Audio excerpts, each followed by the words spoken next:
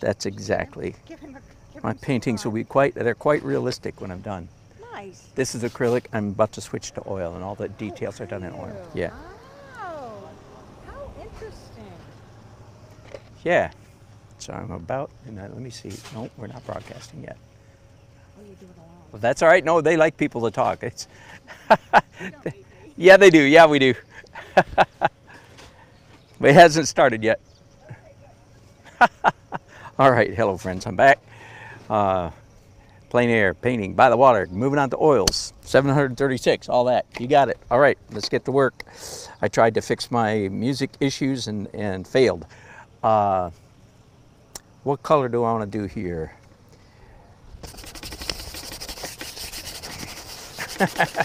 Didn't expect that, did you? Let's zoom in so you can see what's going on here.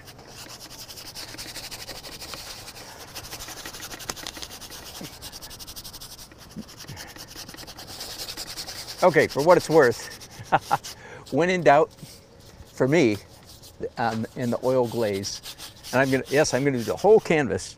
This is oxide red, and it is, whoops, it is my default glaze color. When in doubt, when in doubt. Now I'm about to wipe a bunch of that off, and then switch to blue, of course. And I think today, unusual, I'm going to wipe off with paper towels.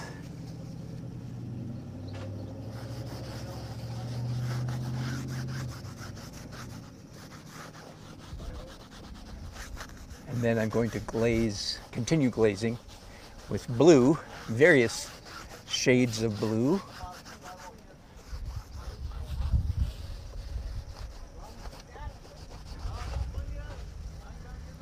And forgive me, whether you are a beginner or not, or what I usually call early journey painter, so as not to be offensive, I always hear in my voice, in my head, I always hear early journey painters arguing with me, so to speak, in my mind. And in this case, an early journey painter would be saying, "Why'd you do it all brown?" Forgive me, and none of you would say that, of course. I understand that, but a lot of early journey painters would say that. Well, because warm looks good, especially warm on top of cool looks good. And by the same token, cool on top of warm looks good. So I call that crossing the equator from warm to cool to warm in glazing. Now the same thing is true with scumbling too. It's a beautiful effects. Beautiful things happen when you, in layers, when you cross from warm to cool and cool to warm. So now I'm in fact going exactly the opposite direction, right? First I had a cool painting and I did warm over the whole thing, then wiped off some, not all of course. And now I'm doing cool again on top of the warm. Why? Simply put, because beautiful effects are created when you cross the warm-cool equator. From the cool realm to the warm realm, from the warm realm to the cool. So there you go. That's as bluntly as I've ever put that. Why do you do that? Well, because it looks cool. That's the answer to every question. I've learned that since my grandchildren moved in with me. My name is Bigka at home. And instead of Grandpa, it's Bigka. And if they're watching me paint, they're prone to say, Bigka, why did you do that? Why'd you do that?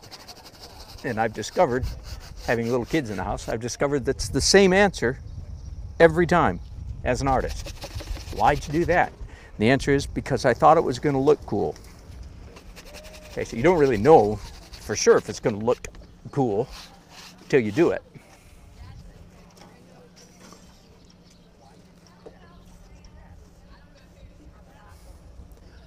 I'm trying to decide if I'm done. Am I finished glazing? I might be. No, let's do some blue. Whoa, bunch of fish. A school of hundreds of little tiny fish just jumped out of the water here at my right hand.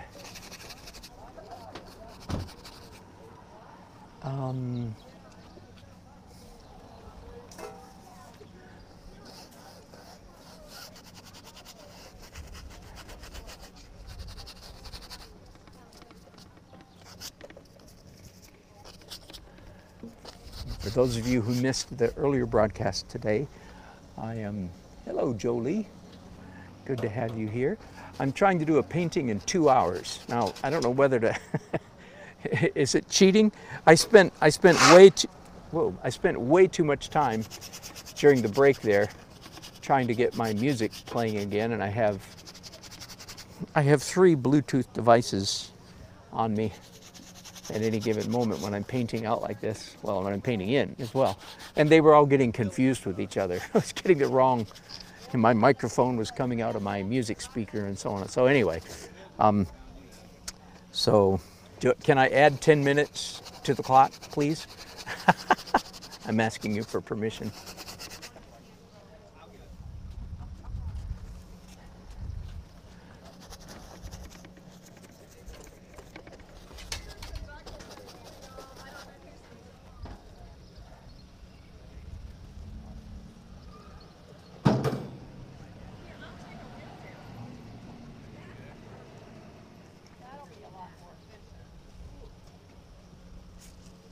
All right, I think I'm going to call that glazing process and call that finished.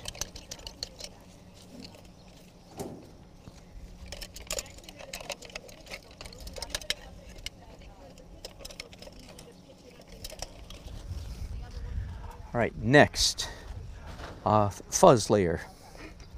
Let's do some fuzz. Fuzz is translucent color, not to be confused with transparent or opaque, of course. Translucent. Translucent color, soft edges, and local color, that is realistic color. Okay, so for the first time here on this painting, I'm going to introduce some white, titanium white paint.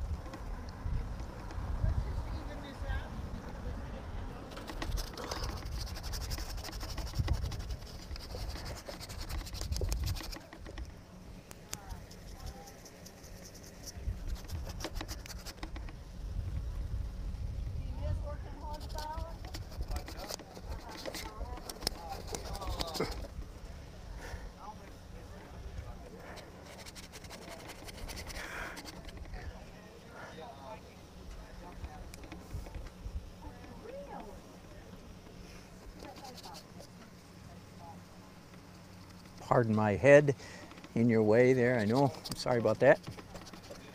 Can't be helped sometimes.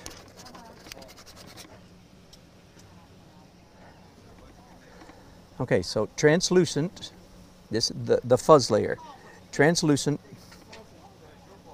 soft edges, and local color, that is realistic color. So the trees on the bank over there, of course, have a greenish cast to them. So this is a good time to do some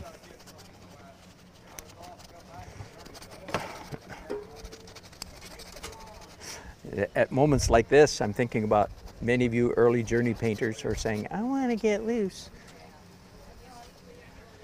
Which is the right thing to say. I shouldn't say it with that sort of mocking tone.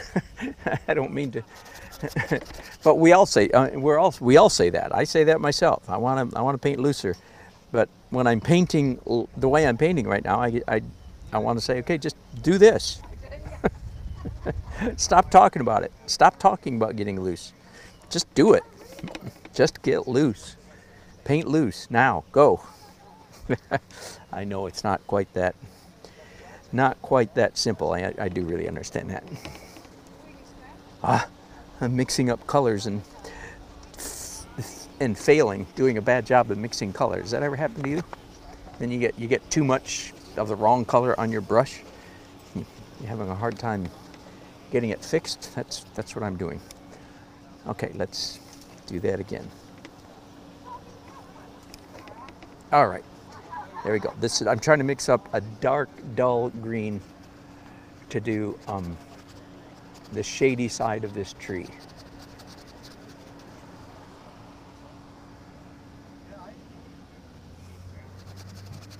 Took me a lot longer to mix the paint than it did to do the painting, didn't it? Forgive me, hang on, I'm looking.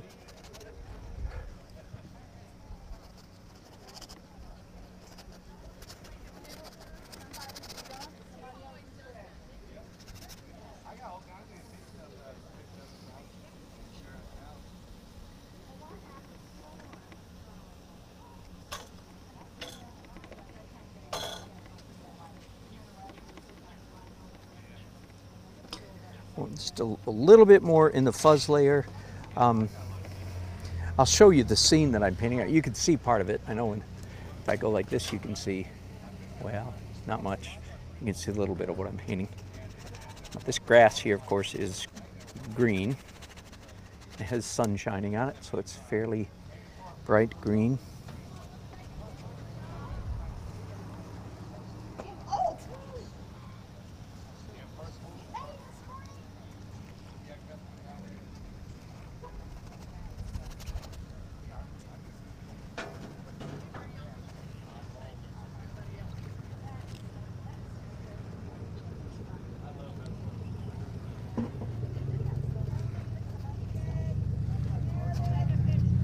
All right, that's a mess, isn't it? That is just one gigantic mess. Don't panic yet. I'll let you know when it's time to panic. Soon maybe, but not yet. Let me do a little bit of painting with a rag here. Carving out some of the light bits. Not up there in the sky. I'll do that later.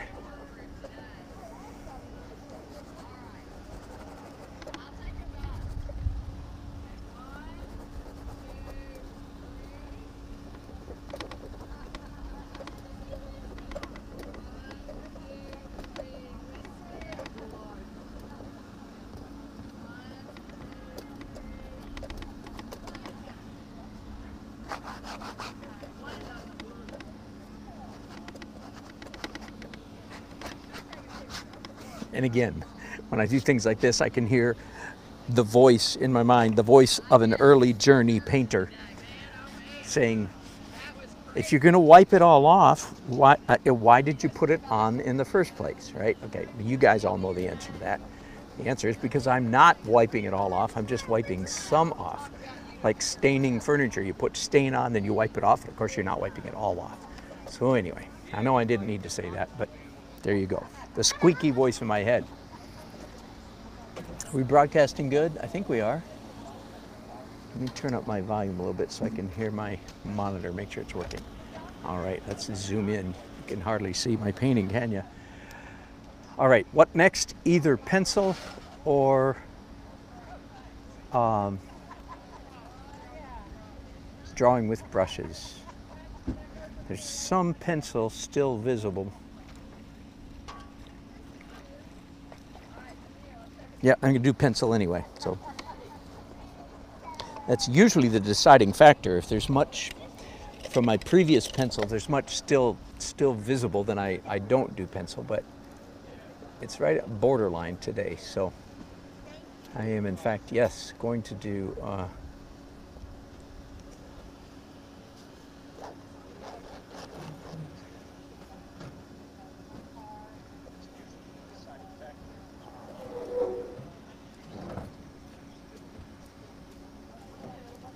I've painted a lot of boats, a lot of sailboats in my day, but still certainly don't consider myself an expert at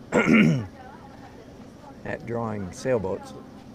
I recognize a lot of the elements, a lot of the pieces. It's like, oh yeah, that's right, and a sailboat has this and that and thus and so.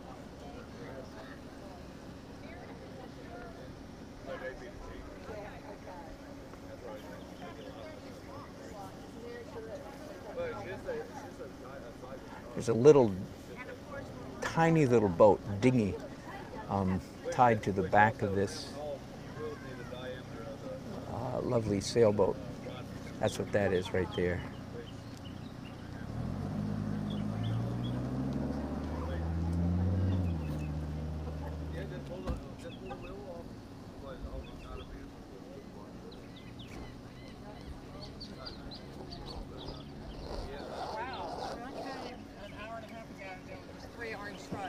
That's right. And it'll even look that much different in 3 more hours, or in another hour and a half.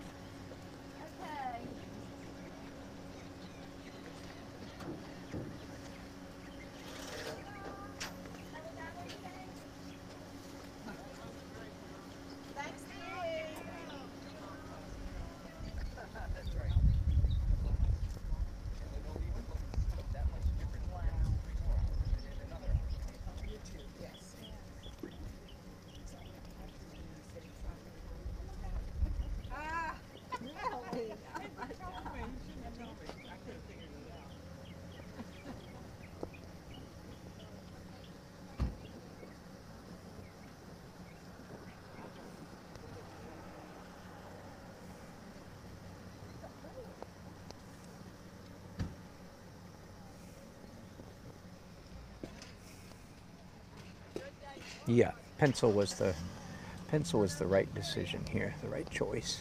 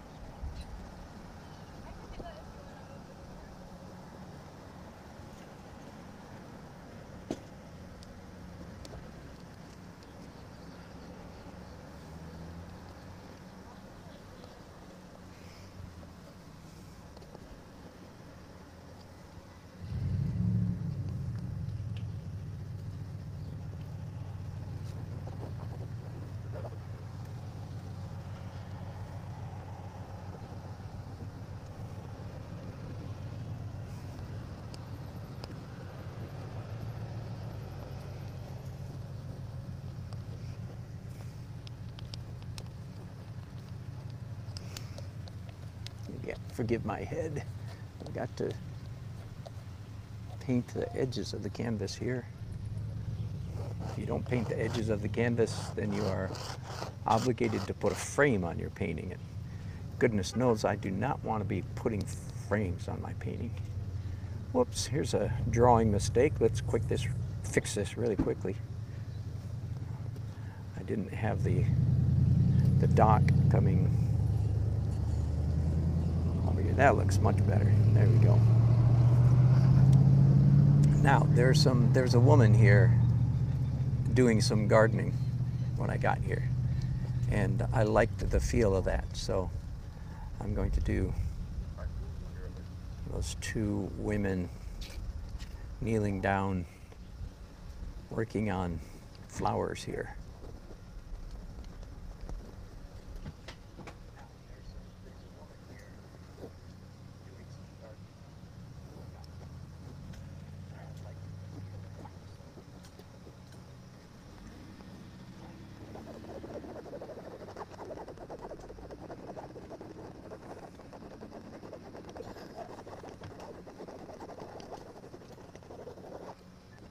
Just a minute here, I'll pick you up again and show you, point you at the scene that I'm painting here.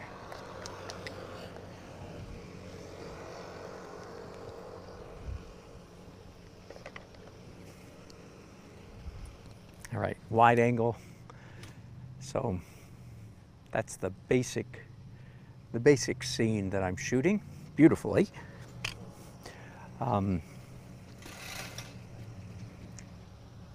I say this, okay, I am ready for dark details. In this phase, in this stage of the painting process right here, I want to make sure that I have adequate darks in place. If I don't do it now, I'll have to cheat later and come back and do darks later, which is, I certainly can do, but I don't like to do it. The idea is get all of that done right here.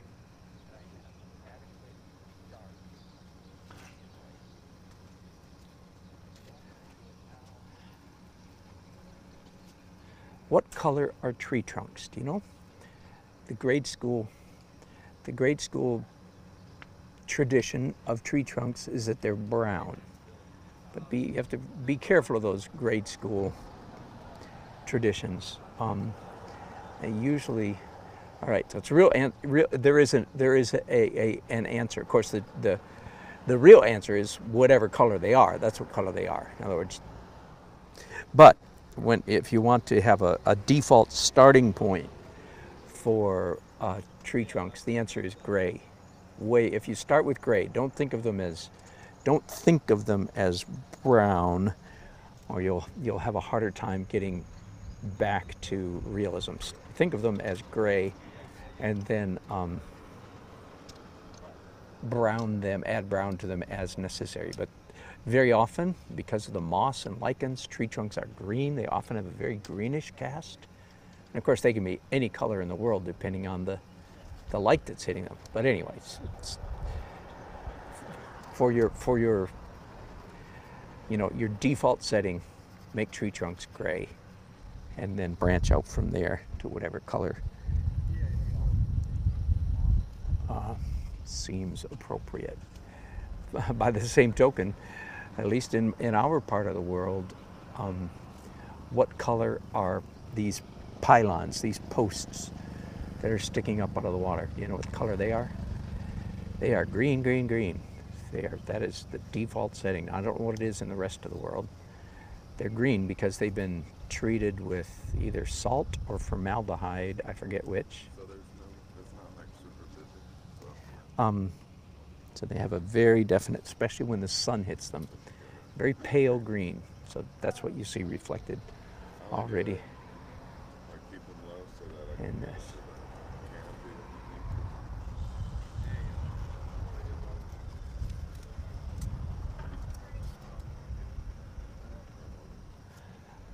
Sort of part of the purpose of this this layer of dark details in transparent oil, a little bit of one of the things it accomplishes anyway, is that it helps push back the exaggerated pencil markings. but it all goes together to make a beautiful, you know, soup of, or stew of textures. Yeah, a little bit of dark here in these trees. Yeah, just a couple trash bags.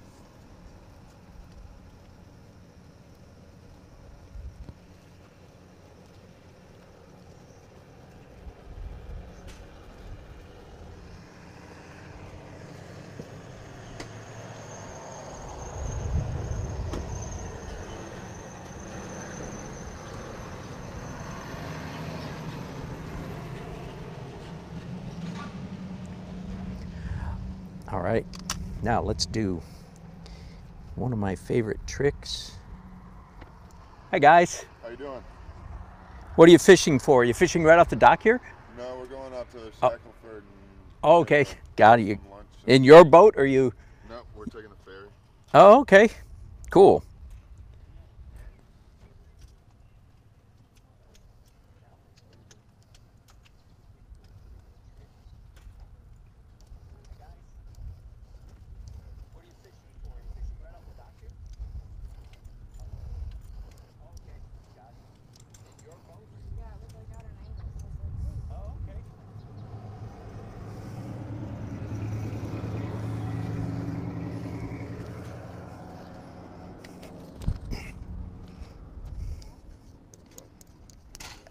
That way it gets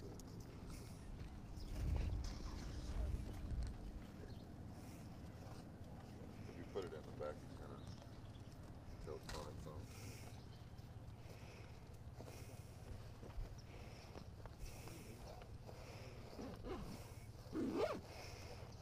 You live around here, or you just come Nope. out here? Raleigh.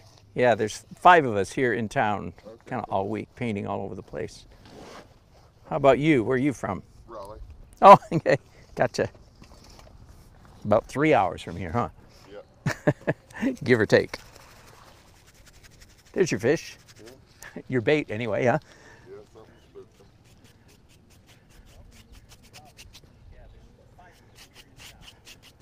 So this my trick for painting water is horizontal twisting my brushes, and then smear it all, blend it all gently with horizontal strokes. Come back and do a few more, and then the finish, of course, will be the light bits in the water. Hey man, Hey, how's it going? did you find anything? Yeah, we'll talk to everybody. Did you?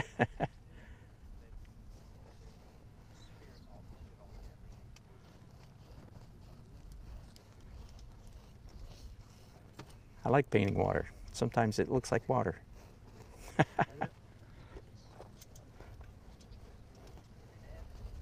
Yeah, the reflections will make it a little wet. That's right. For sure. And then I come back and do light highlights last. The sparkle, that's what really makes it look like water.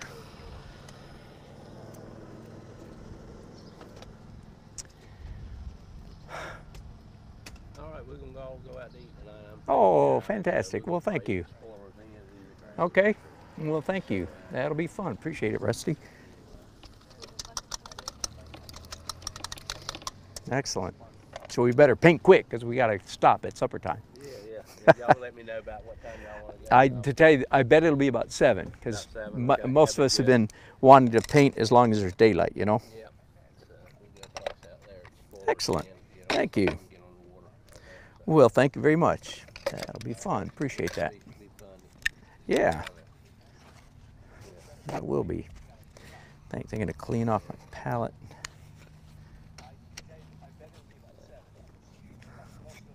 Well, thank you. That'll be fun, Rusty. I'll look forward to that very much. Looking forward to it. I'll try to work hard between now and then. David and told me I paid my part up here. Oh, I appreciate that. That's generous of you. I appreciate that. Oh, it's just like being with you guys. Yeah. And every once in a while, y'all might learn something from it. That's exactly right. Exactly. Absolutely. We all learn from each other. That's the truth. Okay. Yeah. I know the feeling. Yep. All right, I'm ready for final edit. According to my calculations, I have half an hour.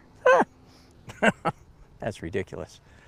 Final edit, three options. Start with the furthermost object, which is in the landscape, always the sky. That's option number one. Option number two, start at the focal point, which is going to be the back of this boat right here. The focal point's right there, right in the center of the painting too. And option number three is start with the lightest, brightest, whitest object, which is also the back of the boat.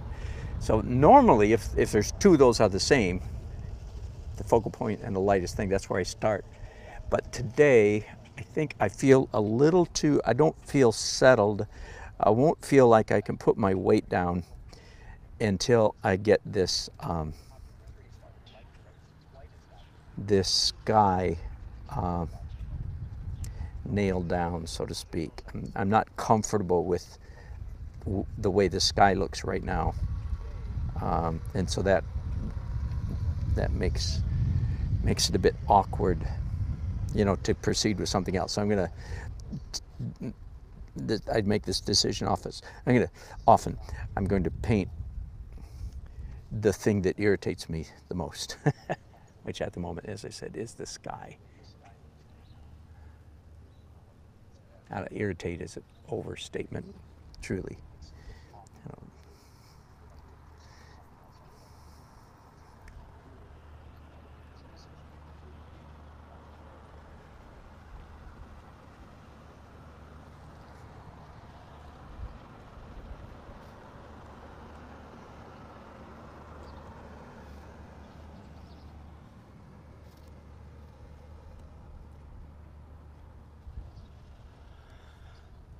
Let's add a little white to that color and a little tiny bit of orange too. Whoops.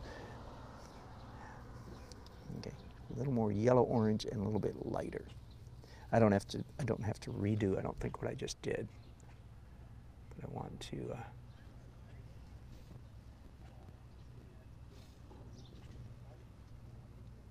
and that decision was made largely based on me trying to match what's already here. In the final edit layer, I spend a lot of time and energy trying to match, painting like a traditional oil painter, that is to say, mixing colors on my palette, like a traditional oil painter. But in this case, a lot of my mixing is I'm trying to match what's already on the canvas, because our eyes really do get, our eyes get a kick out of subtleties.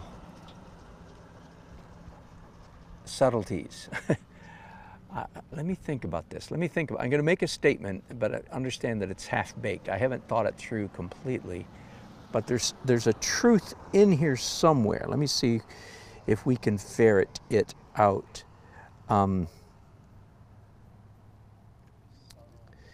Do our eyes enjoy stark, strong contrasts?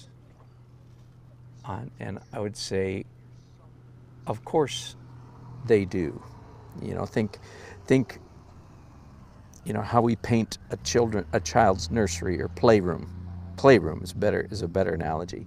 Think about how we traditionally paint a children's playroom. Bright colors, primary colors, intense colors, thereby, and if it's more than one color, fairly strong contrast. Are you with me? So do our eyes enjoy strong contrast? And absolutely they do. And our eye, like the strongest contrast in this painting is going to be right in this area, the dark lumber against the light water. It's not there yet. And the lightest part is going to be the back of this boat. So our eyes go there. But there's some, and again, I haven't figured out how to say this. I've made this observation before, inwardly, silently, I think. Not sure that I've ever said it. But when it comes to enjoyment, visual enjoyment, our eyes really, really get a kick out of subtlety. I don't know how to fit those two together. I almost want to say, I want to say if it's a choice between the two, stark or subtle, subtle is more important than stark. But I'm not sure that's really true. Do you understand? Feel free to chime in and help me out here. There's a relationship, but there's, and be of those two, stark contrast versus subtle contrast. As a painter, the latter, the subtle is the more important or more challenging or something. Anyway, that's, as I said, I'm half baked on that. I'm going to work through that, think through that for a while, and see if I can come up with some accurate, definitive statements, if you will. There's something about,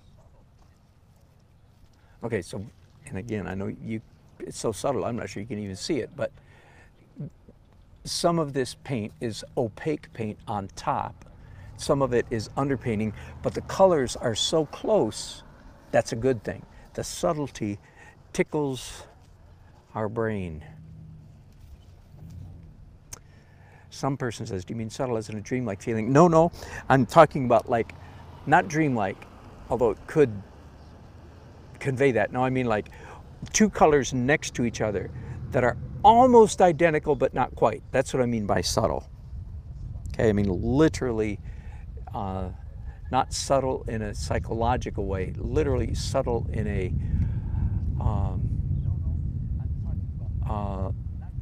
physics, in a seeing way. Okay, and what I'm doing, for instance, what I'm doing right now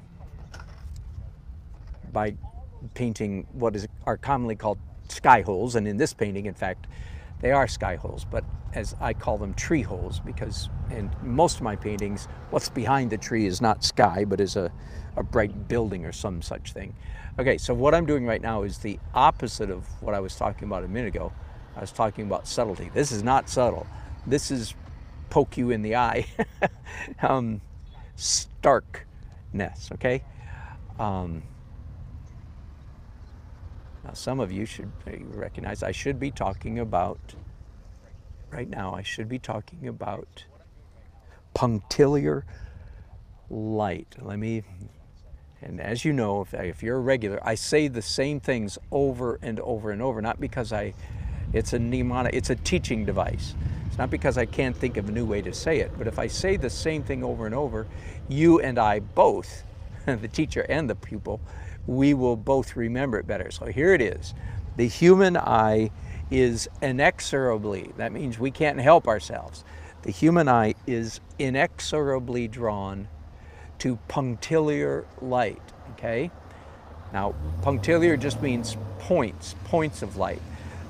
And again, so why don't I just say then that the human eye is drawn to points of light? Well, two reasons. One is it's not as memorable.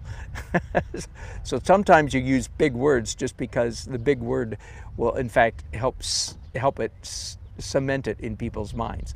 But in this case, there's a much more important reason. And this is classic punctiliar light. But the reason I don't say our eyes are drawn to points of light is because if I say that, then the connotation, the inference is that you painters, my pupils, will say, oh, I get it. So we should draw like stars, Christmas lights, candles scattered across the table. Those are all points of light. And indeed they are. But if I say punctiliar light, then you go, what? What's that mean? Well, it's not just the things that make the light, like traffic lights, stars, candles, Christmas lights, decorations in a tree. Those are forms of punctiliar light. But if I say punctiliar, see, that's what sky holes are most of the time. They're points of light. All right, so again, That's all repeat, repeat, repeat for you regulars. You can say that with, I hope you do. I hope you say it with me. I hope you say, well, Dan Nelson says that, not because I want to be quoted, famous quoted, it's because I want to be a good teacher and I want to shift the art of the world in my own little way. So you quote me not because I'm big shot at all, because I'm not, but you quote me because it sticks, because it's something you've learned. Well, I heard one time that the human eye is, what was that word? Yeah, that the human eye is inexorably drawn. And I'm sorry to all those of you who watch me who English is your second language. I'm really, really messing with you. I know, forgive me. I'm really messing with you because I'm using words that even English-speaking people don't use very often. My vocabulary is, alas, larger than average, evidently.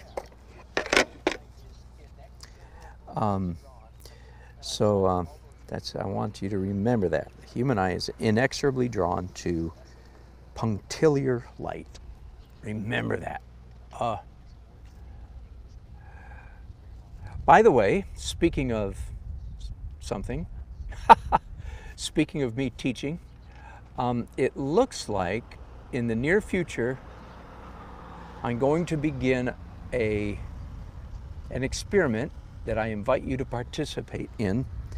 I've been planning on this. I've been mulling this over for years, and it looks like it's finally going to come to fruition, where I'm going to do online painters forum or online critique session, and I will be the critiquer. Okay. What that will entail is, for a small fee yet to be determined, you can email me your painting. I will, you tweak it in Photoshop or whatever program you have to make it look as real as possible. I will finish that process. I will also tweak it in Photoshop to try to make what I think the original probably looks like. Anyway, and then I'm going to print out your painting on a piece of canvas. And then online, with both live students present in the studio and you guys online, we're going to critique it together. I will certainly will invite the people in the studio with me to offer critiques. I might I might let you people online, probably will, let you make suggestions, but I in a sense, I get the last word, if you know what I mean. This is not a communal critique. This is a Dan Nelson critique. And here's the main thing, that I am going to paint on the print that I've printed off of your painting. Does that make sense?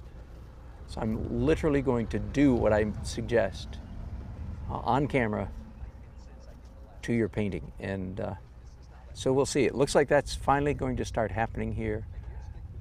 I've got a group of people in North Carolina who are interested in such a thing.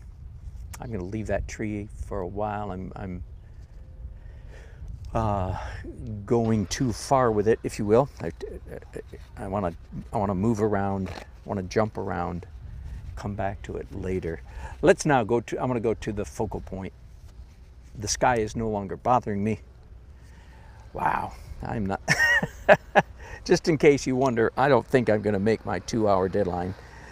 But let's just see what I can do in 2 hours. And again, I am going to take that 10 minutes that I spent messing with my music. I'm going to steal that back. Okay, so according to those calculations, I have 30 more minutes exactly. And some of you are saying, that's cheating. You said 2 hours. I know. So call me a cheater. Go for it. All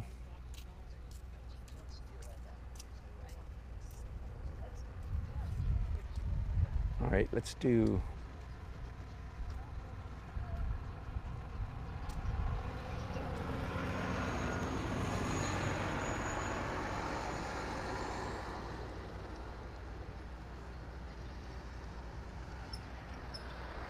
That was a nice stroke, wasn't it?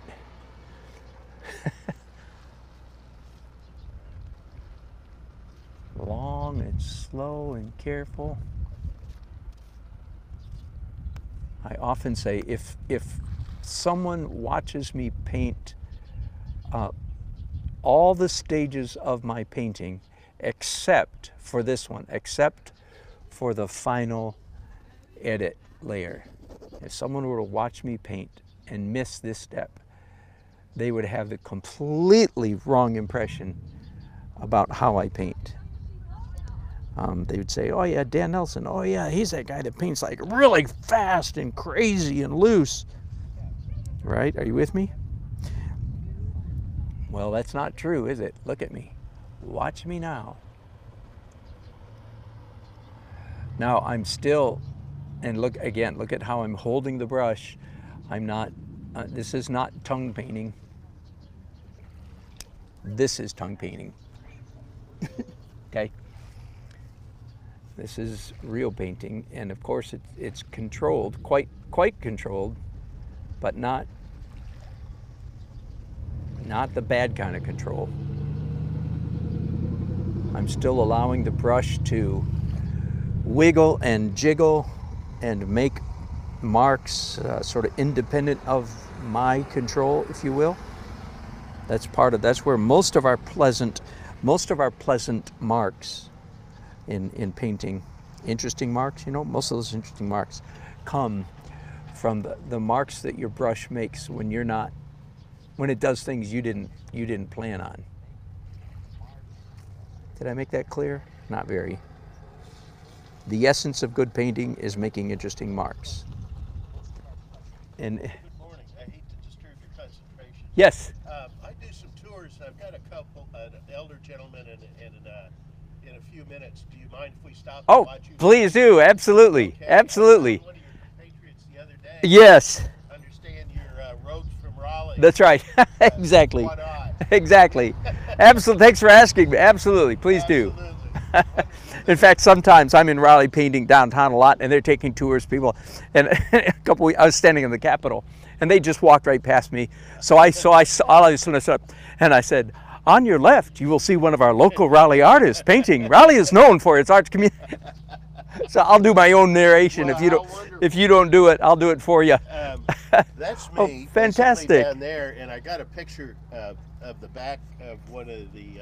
He was doing a smaller one. Yeah. Yeah, and I posted that on my Excellent. website. Thank you, Rich. I would send it to him or whatever if he emails. Okay.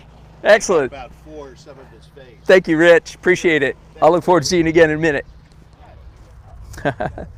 That's fun. It's $15 an hour an adult seat, but I'm getting ready to pick some people up here in just a few minutes in America. So it'll probably be about 1 o'clock before I get. Thank you, Rich.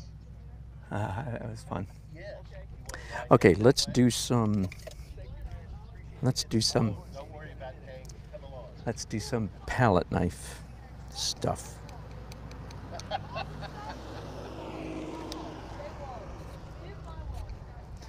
Beaufort's like that, you know. Yeah, that's right. Absolutely. Let's do some.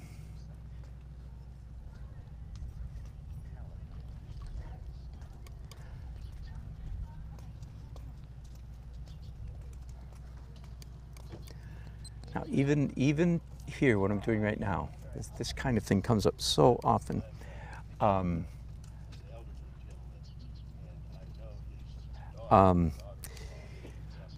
Early journey painters. See, the trees back here still need some painting. So conventional painting, conventional thinking would dictate that you would paint the trees first and then paint for instance, this stuff that's on the boat, right? That would be the conventional, traditional thinking. And as you can tell by the way I'm talking, that would be erroneous, at least when it comes to good painting. Whenever possible. Oh, my boat's starting to turn. Whenever possible, you should look for excuses for painting things in the reverse, painting things in the negative. Don't, whenever, in every part of your painting, you should look for excuses to not paint the thing, but to paint around the thing, painting in the reverse or painting negative. And because I'm painting the lines on this boat before I painted the trees, I'm affording myself that opportunity. So in a little while, I will paint around the boat, around the lines, by painting the tree. Does that make sense? That's exactly what sky holes are in a tree, what I call tree holes, is you paint the tree first and you paint the sky second, because the sky is behind the tree, so you paint opposite. Did you catch that? That's in good painting, that's what you look for, is any excuse to paint opposite of what it actually is. Why? Why do you look for excuse to do that whenever possible? Well, the short answer, forgive me, it's going to be rather disappointing, is because it looks cool. Because it looks cool. Now, I have a longer answer.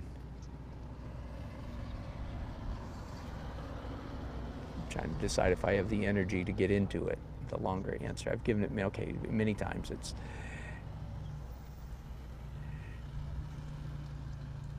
because when you paint the sky on top of the tree, for instance, there's a little element of visual surprise there. The viewer, now the viewer doesn't know what it is that's surprising them. This is not a conscious thing.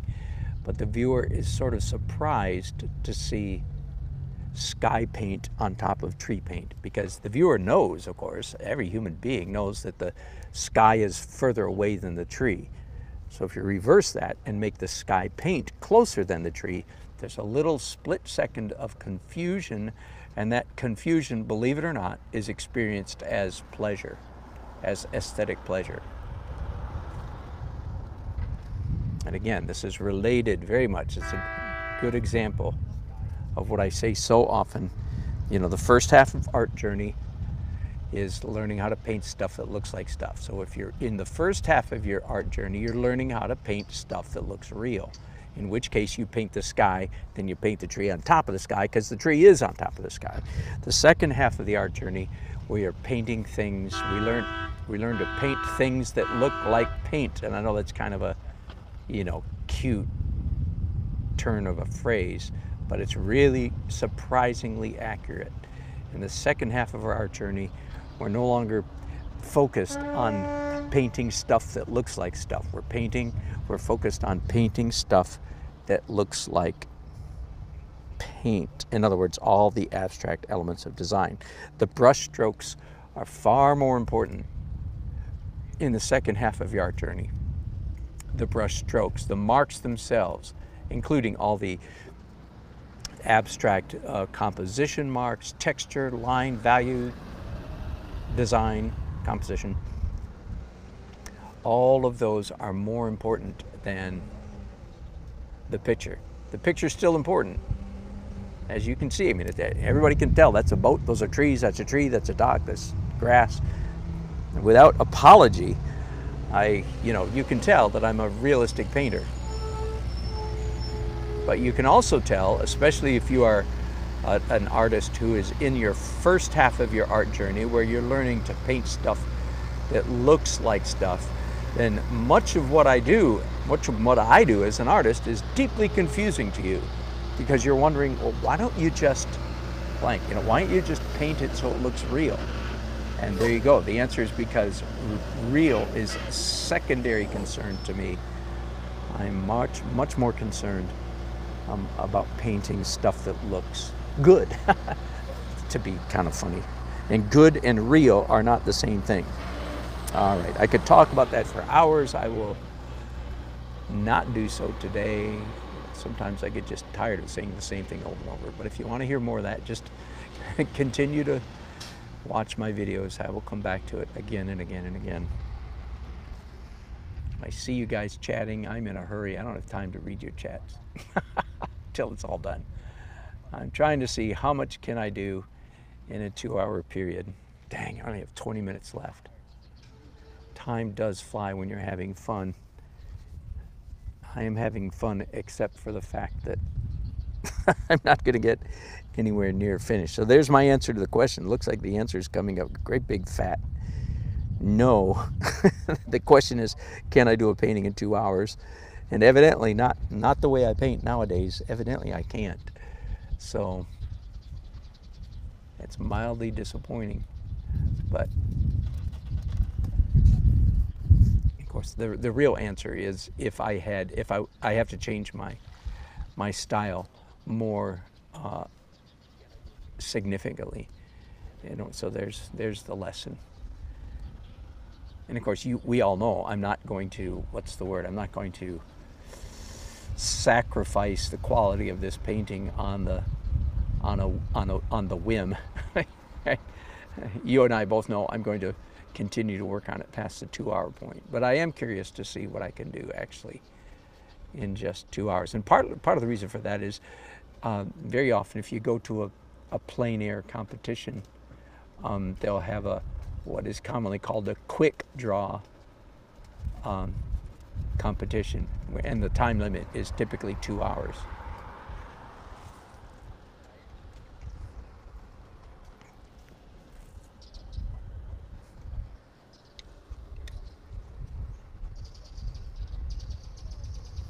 So I was curious to see what can I still am curious to see what can I do in just 2 hours.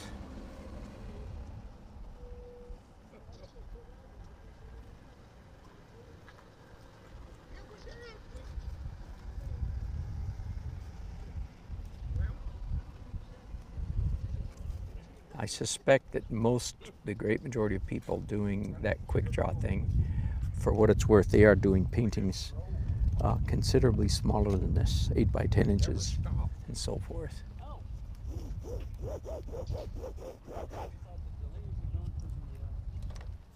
Hello, thank you, thank you.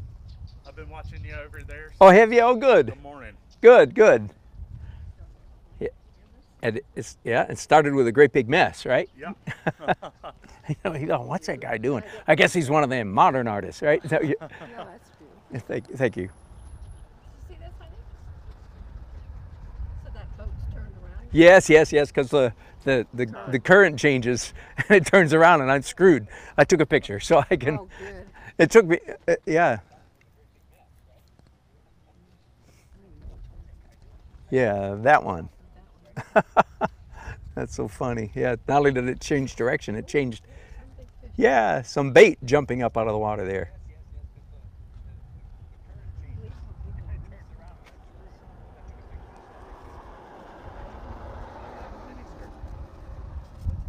The mini skirt.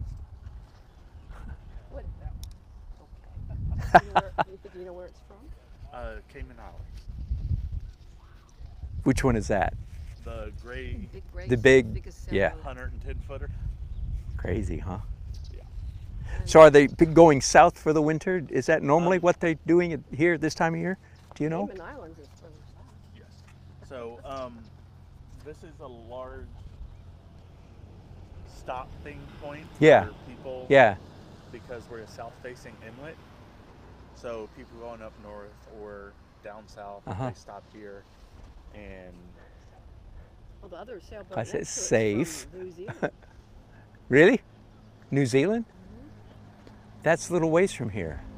Like Panama just the Canal. other side of the world. Yeah. You must go through the Panama Canal or Yeah, down exactly. south. Okay. Go south from there. Yeah. That's a bad. Yeah, I would think Panama Canal.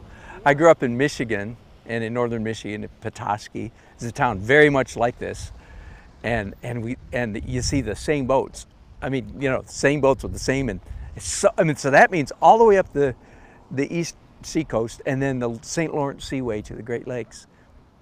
That to me sounds like a really fun sail. Well, that big blue one. Yes, and that modern, what is huge. that? I mean, I've never seen a boat like that. No, Its own it's crew. an unusual shape, isn't it? Oh yeah, most of these What- have is that- the big ones have their own Is crew. that just a yacht? If you're rich enough to own a boat like that, you're Is rich that- enough to is pay that- somebody. would you call that a yacht? Oh yeah, well, most of these are yachts, but So wouldn't you strange. say? It's just strange. Yeah. looking. The blue one, yes, it is. It's a squat. It's an unusual shape, isn't it? but it looks like We're landlubbers, can you tell? We're not sailors, right? We got a little Carolina skiff. They are beautiful, though, aren't they? Wow. Beautiful work. Thank you. Is that a gift going into a shop? No, it's not actually. I've pulled out of all galleries. I've been in many, and at the moment I'm not in any. So I'm selling online or selling on the street. Yep. Thank you. Are those real oils? Yes, although my painting is acrylic underneath and oil on top. Okay. Yeah, just a little bit unconventional, a little bit, not extraordinary, but a little bit unusual. Thank you. Where are you from? Well, we've lived in Franklin, North Carolina for about a year and a half, which is the other side of the Yes, my son-in-law lives. I've been there many times. Been up to Highlands to paint. Moved from Wow. Gainesville, Florida. Wow. Oh yeah. In fact, that's the connection. Franklin and Florida. Yeah, There's more tourists from from Florida than there are from North Carolina, I think. Not tourists, but people from Florida as there are natives. Yeah, exactly. Not And more. so that's where you have lived? That's where you live right now, Franklin. That's where we live now. Is it? Oh.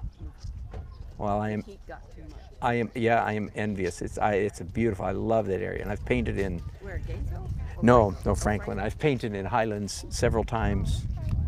What used to be in a gallery on the main drag there in Highlands. Yeah, beautiful. Do very good work. Thank you.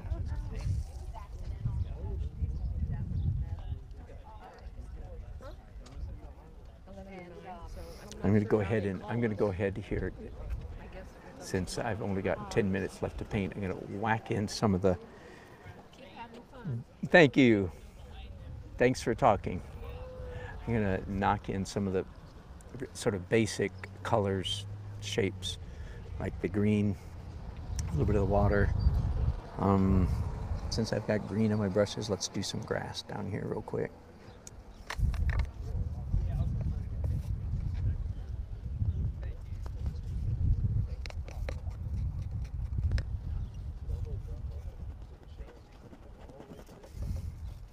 This is as you can see, a cheap hardware store, plastic spackling knife, and I just happen to have it in the easel I'm using today. I just kind of like it. I would like it in my regular easel, but I don't have it.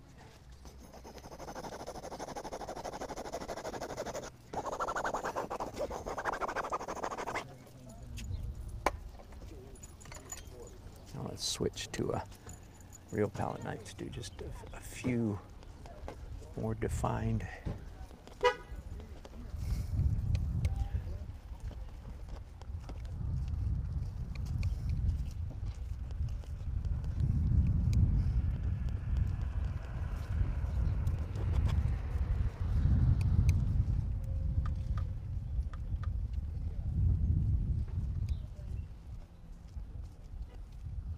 I'll be right over here, okay? I'll message you, tell them what we're doing. Oh, okay. They're gonna go to the restroom. I'm gonna wait for them. I don't know why I picked up such a small brush a while ago. It became irritating Got you after. talking to yourself. Yes, indeed. Indeed. Yes, sir. I am. I'm schizophrenic. I just put that stuff there to cover up. It works.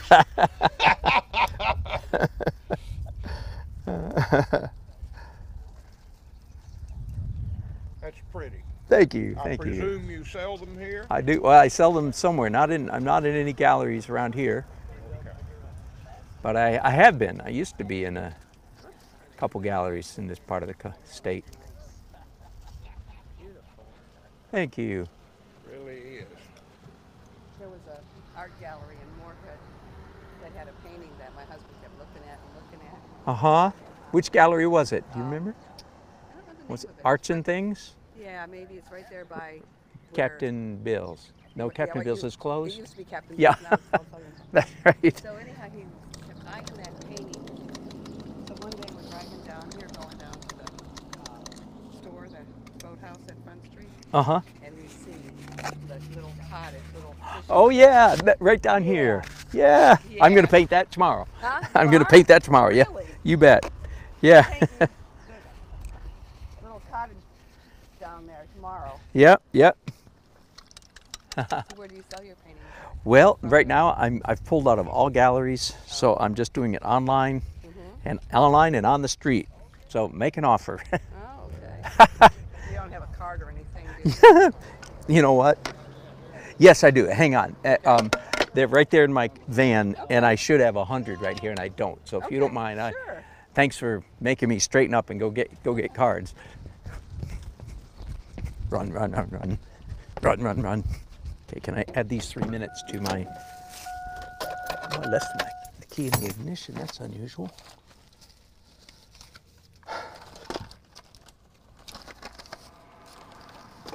Oh my goodness. Where's my cards?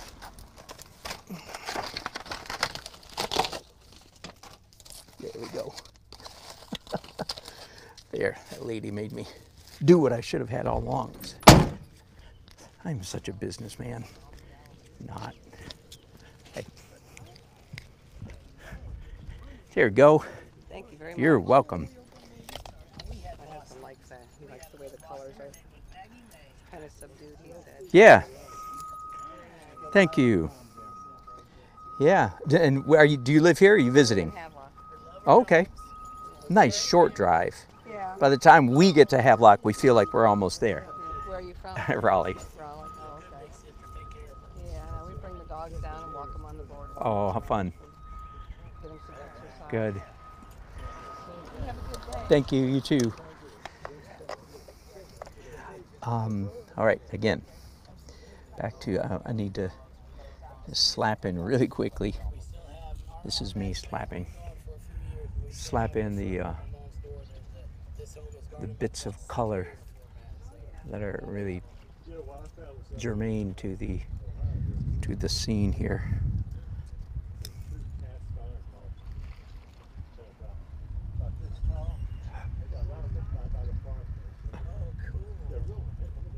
Yep. Oh, excuse me. Yesterday, I'm glad I wasn't broadcasting. I was painting on the porch back at the house. Well, that brush is just shot, isn't it? And man, I got hiccups so bad. I was so glad I wasn't broadcasting. That would have been awful.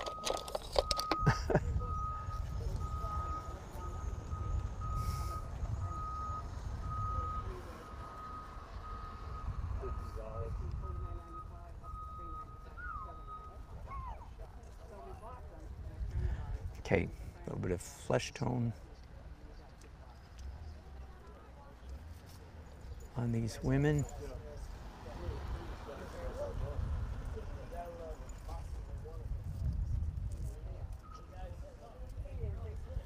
And by the way, when just for what it's worth, when I say flesh tone, generally speaking, I am being racially sensitive, because I start typically with a dark flesh tone, partly so that you can't tell what race they are. That's the easiest solution. But I'm also, of course, practicing my trick, which is you put down a color, then you put down a lighter color on top of it. And depending how light the second layer is, sort of determines to some degree the race of the person that you're portraying. And again, most of the time I tend toward dark complexion simply because I'd rather have the racial makeup of my paintings vague. Sheesh. Please understand, and again, forgive me, this may be politically incorrect, but all such hypersensitivity to race, that is in and of itself racism. Okay, now the progressives they like to think, no, hypersensitivity to racial issues is not racist, but that's because they are very immature in a psychic, invisible, spiritual way, and they're not realizing that, in fact, by behaving in a hypersensitive way about race, they are actually being immature in their races. Boy, that was rough. And if you disagree with me, go right ahead, call me whatever ignorant word you want to call me. There are some of us who have been on the front edge of racial issues for decades, and the progressives are, anyway, never mind. I usually don't get political.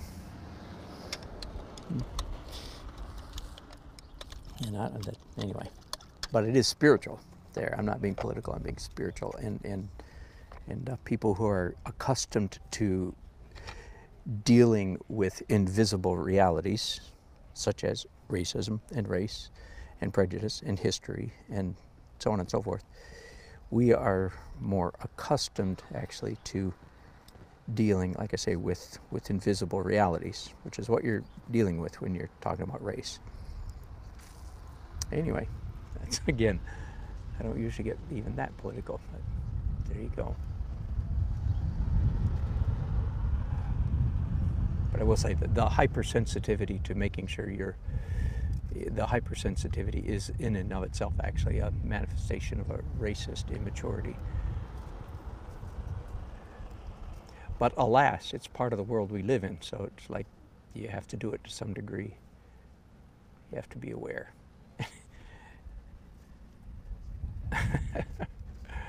Oh boy, I can't wait to see the comments on that one.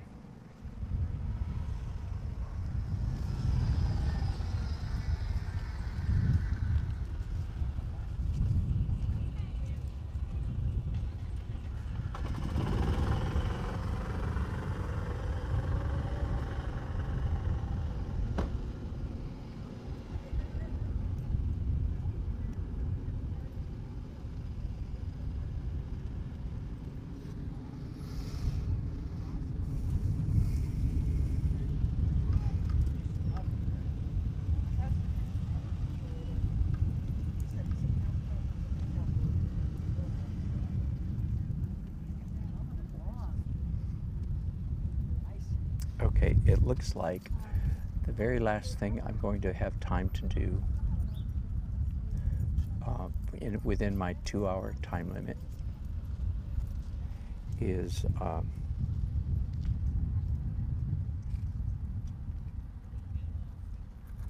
just water.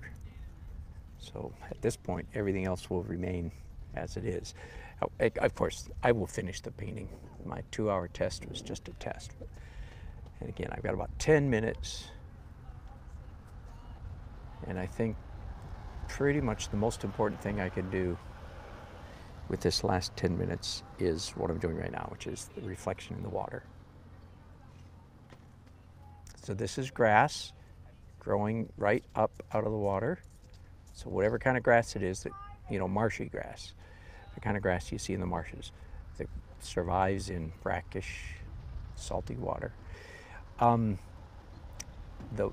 grass, of course, affords the painter an opportunity to create punctiliar light. Okay, back to that subject again.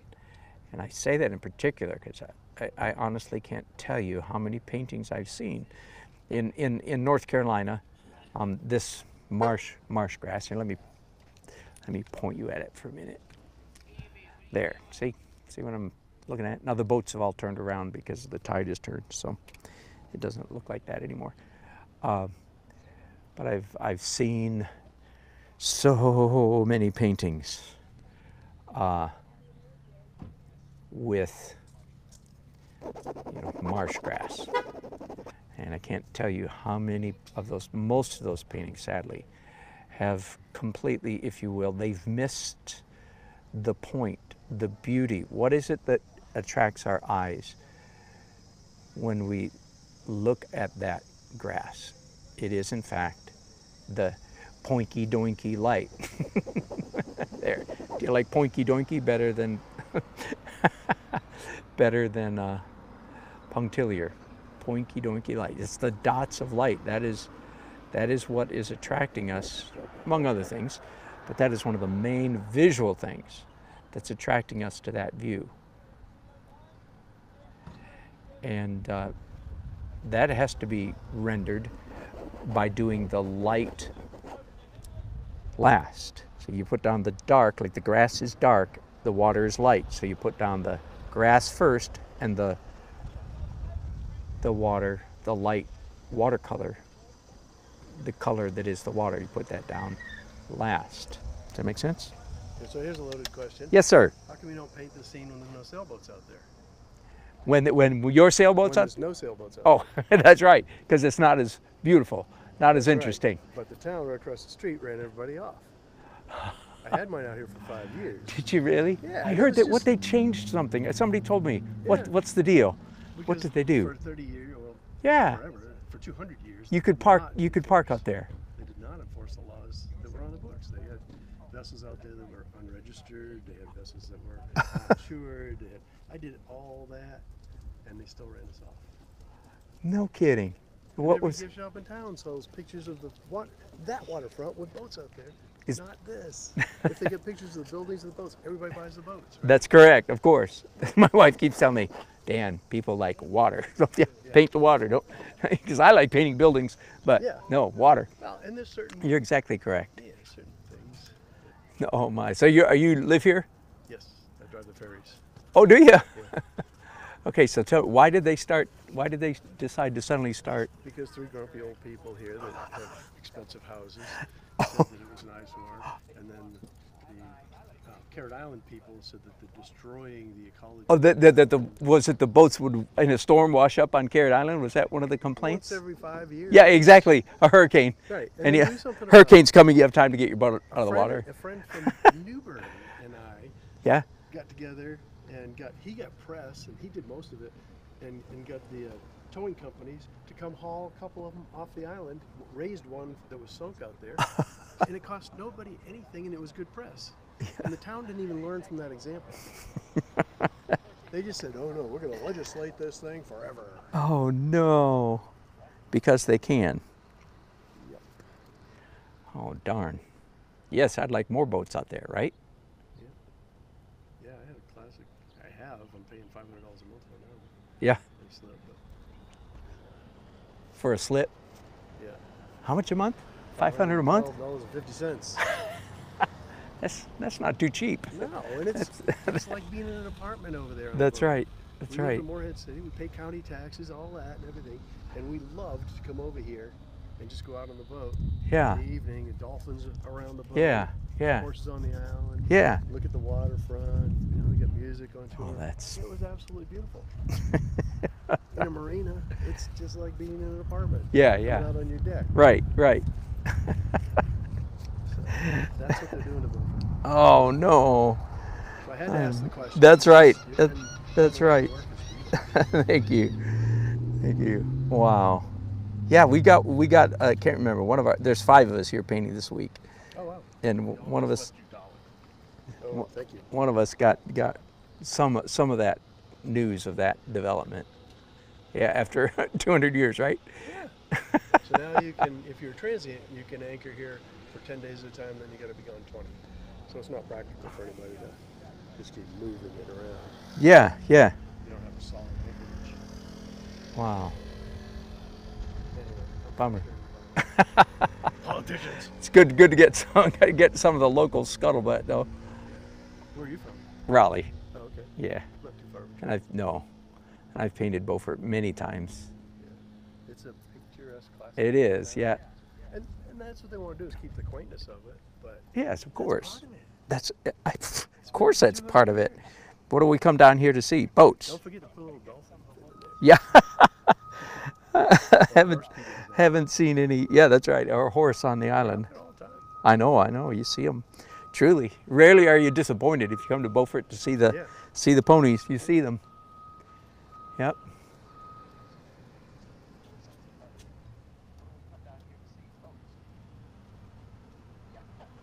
I went to 4 years That's- of art school, but I can't paint. Oh, did you really? Yeah. No kidding. Where? Circus. Yeah. I did Yeah. concentration in metalsmithing. Oh my goodness. Metalsmithing. Well, that's why you can't paint. You did. That's right. 3-dimensional, not 2-dimensional. My brother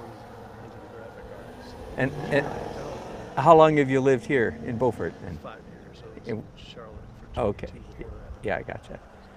Yeah, I know the drill. I mean, it's kind of fascinating when you run into a real native here, Yeah. somebody who's been here for a generation or two. Go to Harker's Island, you'll find them. Yes, yes. Yeah, several years ago we went down. In fact, normally the guys that are here, we actually, the first year we got together, we went down east. And I was looking everywhere. I said, I don't want to find one of these people that hoity-toiters, you know. And I talked to an old guy. He sounded completely normal. Then I ran into a 15-year-old kid. And you couldn't understand a word. No, it was like, I kept asking him questions. I just wanted to hear him talk. We got one of our captains over there. Every time I go over near there, I turn on their station and listen to him. Isn't that something? I turn it way up and I cannot understand what he's saying.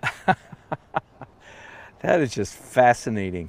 That, you know, they're so isolated. It's supposedly an island off the coast of Scotland too. I mean, Scottish accents are tough enough. But Yeah. there's one out there that was isolated. Orkney Islands, maybe? Yeah. Is it one of them that has been isolated for so long? It's the same kind of deal. Yeah, they just developed their own Isn't that interesting? way of communicating. I think it's just that they don't even listen to each other. It doesn't matter what they're saying. Keep talking, nobody's listening, it's okay.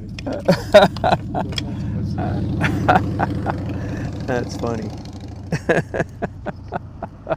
You know, when we leave, they go back to talking normal. They're just doing it for us. Oh yeah, that's right. Hey, quick, here they come. Here they come.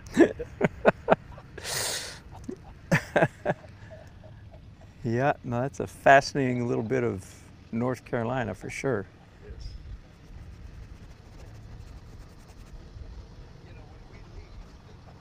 So you weren't originally from Charlotte either. Where are you from originally? Yeah, okay. Yeah, I grew up in Michigan mostly. Yeah, been in Raleigh 30 years. Tired the shovel. No complaint. That's right. You know, I still miss snow, but I don't miss it in September and October, November. To me, it's that March, April. Oh, that's the worst. Absolutely. No, that's the worst. Is March, April, and May. We lived in Minnesota, my wife and I. Oh boy. And I remember April 15th, income tax day, we got 18 inches of snow. Oh, double whammy. Yeah, it'd make a bad day worse. I tell my friends and relatives up there, so if I shovel something now, it's with a little colored bucket, and I start and stop when I want it. That's right. Well, I got a new snowblower. Power driven. It's got heated handles. I said, you go. You go, man. That's funny. Yeah, I wonder if I left up north when I was maybe young enough, you know. Well, I still liked it, maybe. Yeah. Well, I did too. Did you? Yeah. Yeah, I loved it as a kid. I was Yeah, outside all winter. every day, exactly. The whole time. And I loved winters. I loved cross country skiing. But Can't as do an much of that in adult, North Carolina. Having to go to work in it. Yeah, no, it's kind of lost its shine. Yeah, I agree. That's the bad part. Oh, and I mean, I still remember And the power bills and literally terrifying, you know, driving sometimes. Yeah. When the only way you can tell if you're on the road is you're judging by the tops of those trees and the tops of those Yeah, trees, there's a path. and you think you're in the middle. Yeah. You hope you're in the middle. Yeah, that was not fun. That terrifying. Of course, as kids, spinning out, we do that on purpose Well, I learned for to fun. drive on a That's frozen exactly, lake. exactly. My dad That's took me out there and said, go as fast as you can.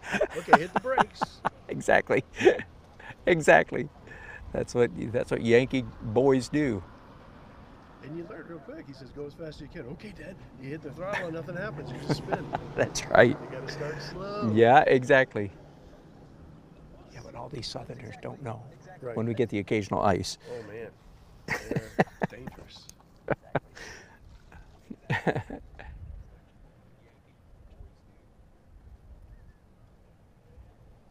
So you do what? You drive the ferry, or do you own the ferry? Is the ferry yours? I Yeah. have the 41-foot sailboat that my wife and I did charters on. Oh, do you Had it really? For 9 years and trying to Whoa. sell it now. Oh, okay. We're not going to cruise. She's got a back issue that precludes us from going Aw. for a long time. Yeah. We still would go overnight to Cape Lookout. It was beautiful. But Yeah. we're just not using it enough. I mean, Yeah. It's a classic cruiser. It's got to Really? go. Yeah, yeah, Can't sit here. yeah, yeah.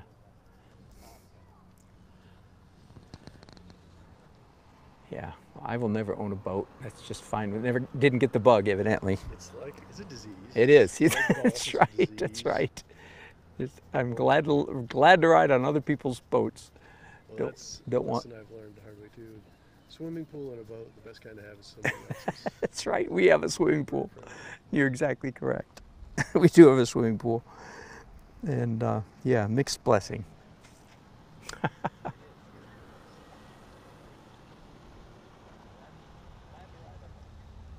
I enjoyed watching you Thank after you. at work. Good. Thank you. Have a great Thank day. you. Thank you. You too. Thanks for stopping by. All right. So I'm definitely at 2 hours. So there we go, friends. I think what I'm going to do, I'm gonna be a little bit fair to my challenge here, and I'm gonna stop. I'm gonna pack up. I'm gonna go back to the cottage, and I'll fiddle on this later. Actually, I'll tell you what I'm actually gonna do. At night, I'm gonna tell you what I'm actually. I'm not gonna tell you lies. I'm gonna tell you the truth. I'm being silly. I will let this dry. I'm looking for a pencil. I will let this dry, and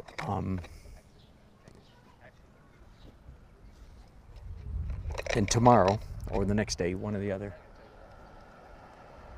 I will glaze it. Actually, the next thing I do to this painting will be a glaze, and then go from there. So there we go. 2 hours. So. It can be rescued, I think. But it's just so. All right, now, timer's off. So let's see if there's any questions here I need to answer.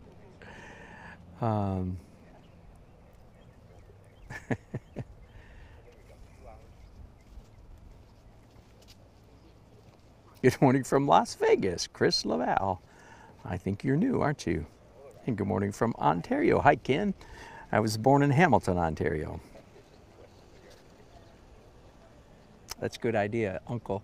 Do we put the paintings out? Now, every year before this, we have done that. We've had a sale, in fact, a pop-up sale in Ocracoke. But that's because we have history and people know us and so on. And this year, our week is 1 day short. We have to pack up on Thursday. So I don't know if we're going to do that or not. I suspect probably not. But normally we do have a show at the end of the day. How much coffee do I drink in a day? That's so funny. I had 2 cups this morning. Do I act like it? That must be what you're suggesting. Really, not big cups, 2 small cups.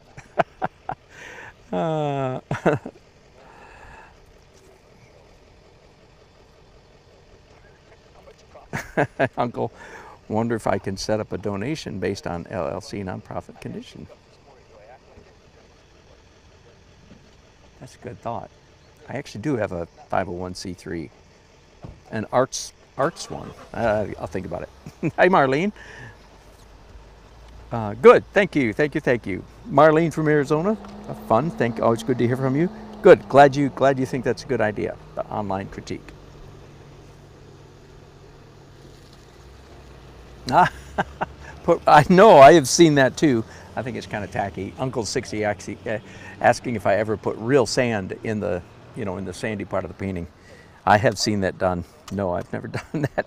I've had sand in my painting. That's because a big wind came up and blew sand in it. That's as close as I've got to that.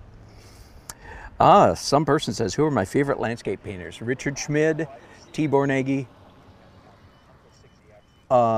John F. Carlson, old dead guy, Edgar Payne, California, California's plein air, father of California plein air, Edgar Payne. Yeah, that's a good list, isn't it? You could do a video on how to handle people while plein air painting.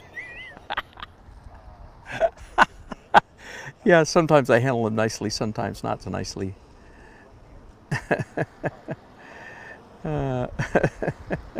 Oh, Miguel.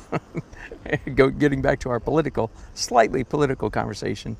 Hysterical, that's a good word, I agree. Hello, Alex, thank you. Appreciate that compliment.